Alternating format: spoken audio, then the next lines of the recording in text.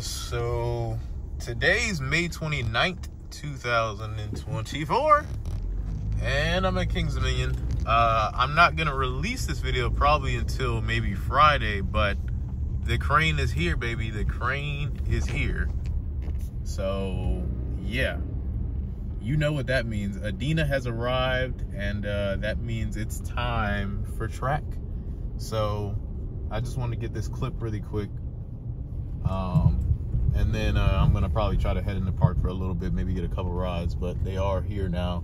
Adina has arrived. What's going on, guys? Angelo here. Welcome back to Around the Track. This is where we talk about all the hot and new things going on within the coast community. The wait is finally over. Kings Dominion has finally gotten its first piece of track, and literally, I mean, its first piece of track. Like, we haven't seen any other piece of track besides the one that's at the B&M warehouse right now. What me and a couple others were wondering is if they're actually hiding the pieces of track inside the container and they're getting it out that way. Maybe that could be why they have like the forklift there. Or are they actually going to be shipping it off a flatbed? I do think some pieces are going to have to be through a flatbed. Some of the more flatter pieces, like this one on for the transfer track, I think this may be coming from the container because there was nothing else there. There was no truck that arrived. Like, it just was inside the container. So that leads me to believe that this isn't the only piece that was in there for sure. Another thing we saw was the crane. I don't know how high that one can get up to. It looks like it can probably get about maybe 100 or so feet. It doesn't look like a super huge crane, but it looks pretty big enough. The only other thing that I noticed in that fencing lot area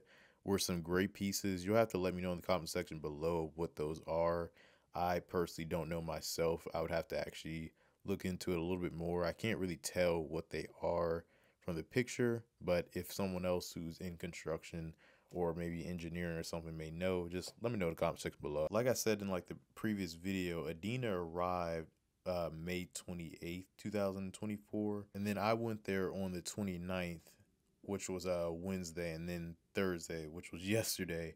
That's when I took the pictures of the track and everything. That's when that showed up. As far as the track color, I'm really glad that it is not that dirty brown or dirt brown, whatever color brown. I am over the brown colored track. I'm done with it. You know, it had its little run. I don't know why Cedar Fair wanted to give like every park that brown color. Don't get me wrong, it's not a bad color, but it was getting old. Think about it. Steel Vengeance, Twisted Timbers, Railblazer, and Iron Menace all had that weird brown color. And I think even the Soapbox Racers at Kings Island has that brown color. It's like, what the world is going on? I am so happy they went with green. I really wanted them to go with, honestly, blue. It would have been really cool if they went with blue or maybe red, and then paint Intimidator like black or something. That would have been really dope. The last piece of the puzzle really is the name. In other news though, Jungle Expedition, they finally have started teasing in that area now. There were a couple little spray paint markings, kind of like bamboo, on the fencing, which were blue and orange and yellow. This is a new bamboo themed light that they're adding to the Jungle Expedition area. They look really good. Like, they actually look like pieces of bamboo. They did a great job. Then I saw this sign by the Coke Refresh Station that's in Jungle Expedition. That one said, "Attention explorers, Dr. Lethos, professor of linguistics." Obviously, this has to do with some part of the theme of the coaster, and I don't know if these other posters were already here or not. They just never caught my eye, and honestly, until now. But maybe they were already here, like the Diamonds Fall one and the Dunes Cavern. Next three images are actually just on the wall of Excavator's Taters. It's literally on the side of the wall. So they had a bird.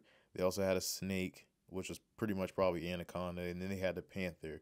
If you didn't know, this has been here for honestly a hot minute now, but I'm just now taking a picture of it for you guys. But this is the panther that more than likely is what the Intimidator or Project 305 theme is going to be for. I actually always ride Reptilian now just so I can see the progress from an aerial perspective. But just to tell you all what I saw, again, a lot of footers have been poured. They've got a lot of areas where they're about to pour footers. They're just really waiting for the water to kind of dry up. That way they may have to honestly pump out some of the water, because if it keeps raining like that, it's going to delay them. So I imagine they're probably going to have to pump out that water sooner or later. Now that first piece of track has showed up, I can guarantee you progress is about to start moving a little more rapidly. So I'm very excited to be doing these updates for you all. Let me know if you notice anything else in the comment section below. I'd love to hear what you have to say. Don't forget to like, share, subscribe, and until next time, peace out.